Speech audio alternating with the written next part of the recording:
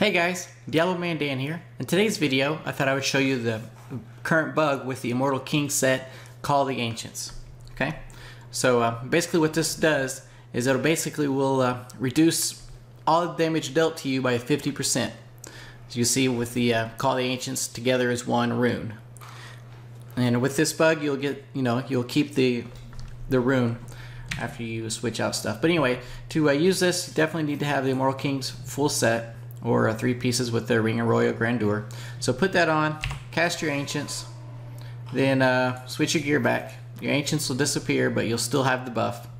And then you can wait until this gets all the way back around, and then you can even switch out the Call of the Ancients there, because you don't need that anymore. You can switch it to whatever else that you want right there, and you'll still have this buff until you leave the game and start a new game.